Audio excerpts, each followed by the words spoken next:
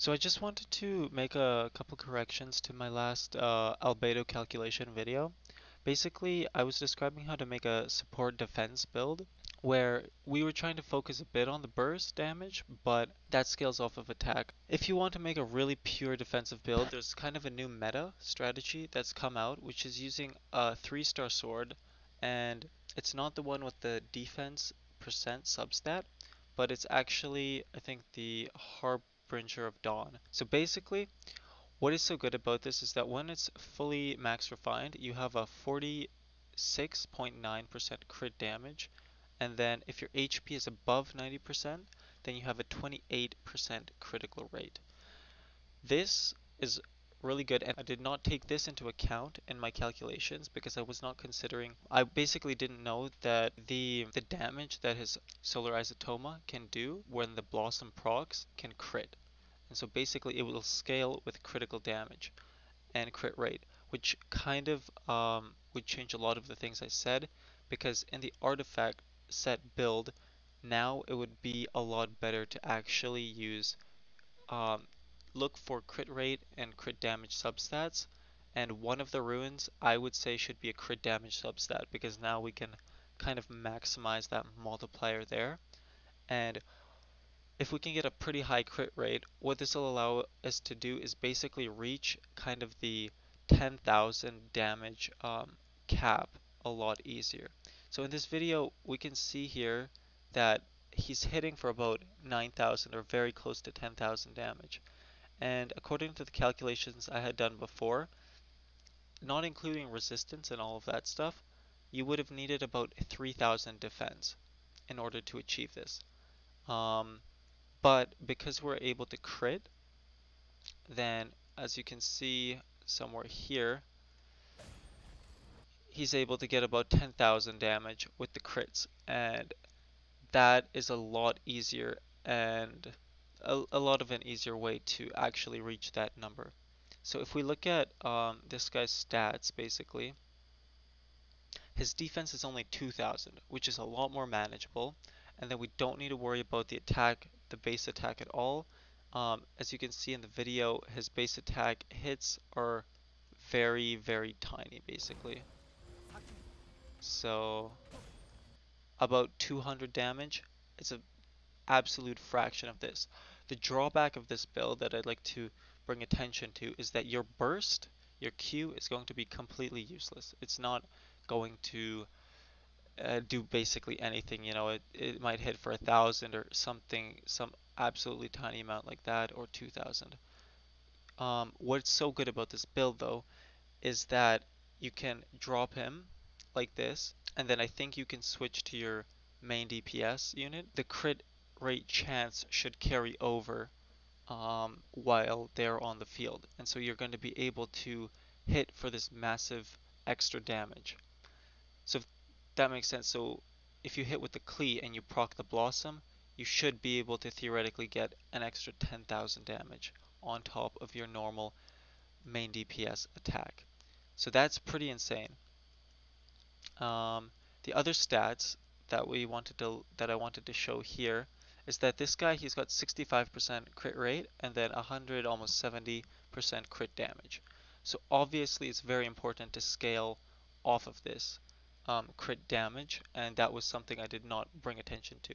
So in order to change the artifact set, what I would recommend is having a crit damage Rune, having this sword, so then you're going to get a ton of crit damage from those two, looking for crit rate, crit damage, and defense percent substats, and then I would say having at least 2 defense percent runes, and then your flat attack and flat HP rune. And that should get you pretty close to about 10,000 kind of damage hits. So here I did a little bit of a test where basically I pulled out, I put on the Harbringer sword, basically the 3-star, with the crit rate and the crit damage, and I was hitting for about 1,500.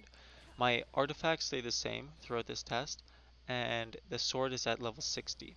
So I'll show you after, but basically my crit rate was about 30% and my crit damage was about 88%. The difference once you max this sword out and actually put good artifacts on is that the amount of times you're going to crit is over 1 and 2. So out of every, basically, if you have your crit rate above 50%, you should be critting at least on every second shot. Um, so here we can see the substats that I have. Basically, my defense is only about 900, and then my rate and crit damage are very low, but they're still there um, due to this sword being there. When I switch to the Festering Desire, which is the sword that I recommended before, we can see sort of a different kind of layout here. What's going to happen, we're going to see the difference in the change in damage numbers. The Festering Desire is really good, I would say, for if you're going for the defense support build along with some burst utilization, because you're going to get a ton of energy recharge, so you can get that burst often, and you're going to have a higher base attack. So you're not going to be missing out on that too much. Um, so basically, this is definitely the build that will give you more of a burst potential along with the defense um, defense blossom damage. So you can see here the hits, they're ranging about, that was a crit hit, that was 1400 or 1500 almost, and the crit rate on him currently is 5%, and I think the crit damage is about 50%.